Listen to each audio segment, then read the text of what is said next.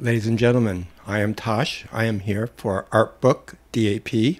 And we're here to discuss, well, not we, well, you're with me. I am here for you to discuss Philip Guston, American artist, born in 1913, passed away in 1980.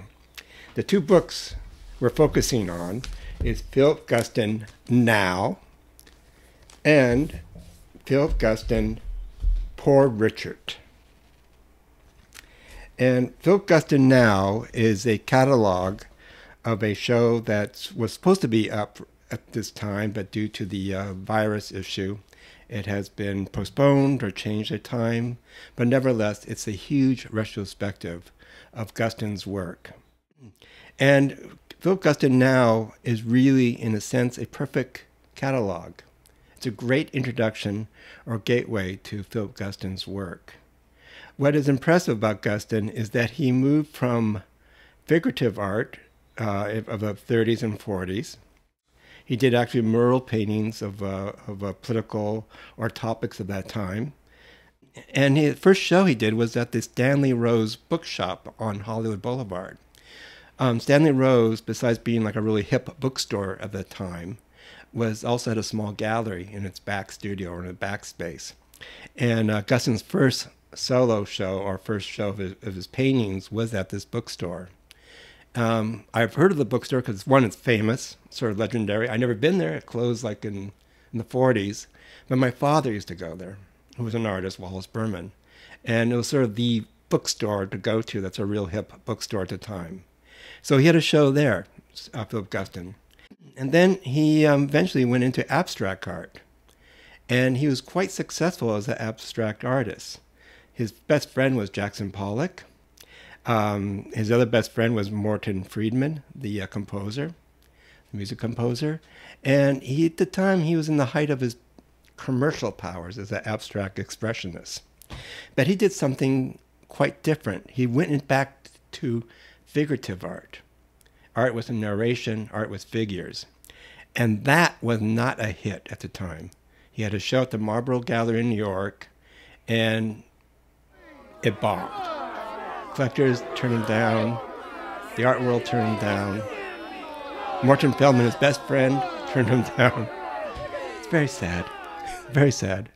But as time tells, and as he was aware, he did great art. His paintings became even better. His art became better. And to me, the figurative paintings he made from like the late 60s and 70s consisted of cartoonish figures. He became a cartoon artist of sorts to me.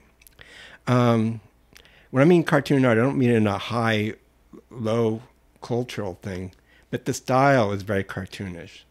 And his figures he uses are, for instance, the Ku Klux Klan, which were a huge presence in his life as a youth in California and Los Angeles. It's interesting enough, he lived in Los Angeles during the 20s.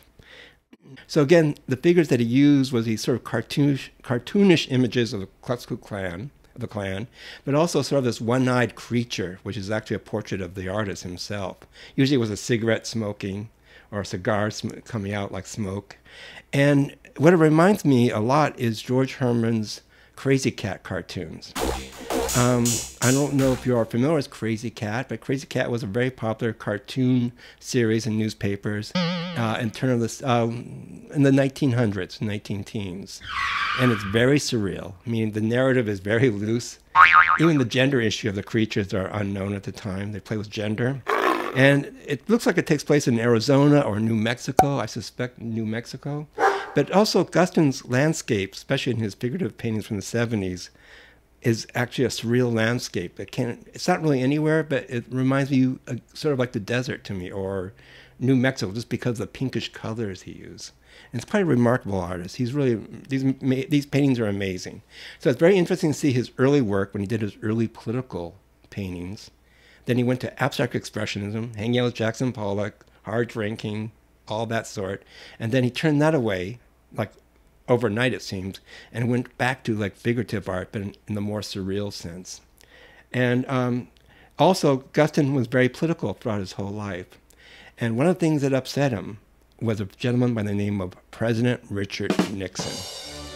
And he did a book called Poor Richard. This came out, this edition. And this is actually the original version that Guston wanted to do of these set of drawings he did of Richard Nixon.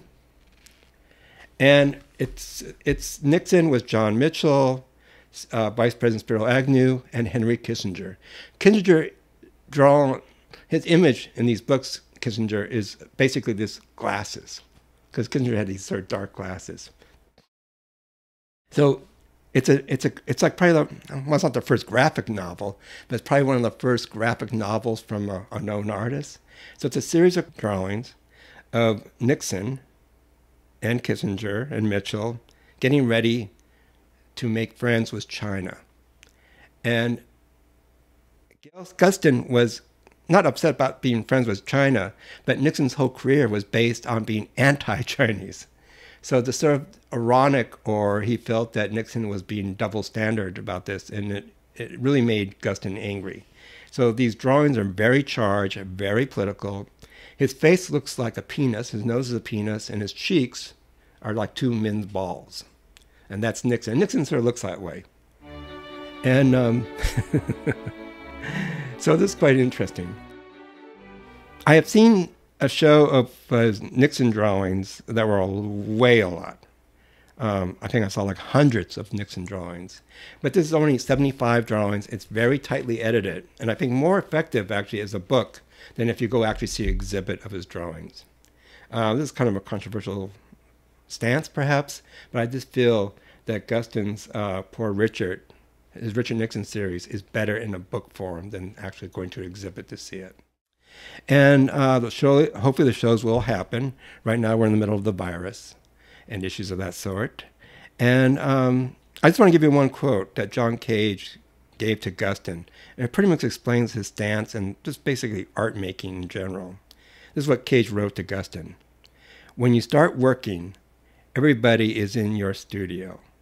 The past, your friends, enemies, the art world, and above all, your own ideas are all there. But as you continue painting, they start leaving, one by one, and you are left completely alone. Then, if you're lucky, even you leave.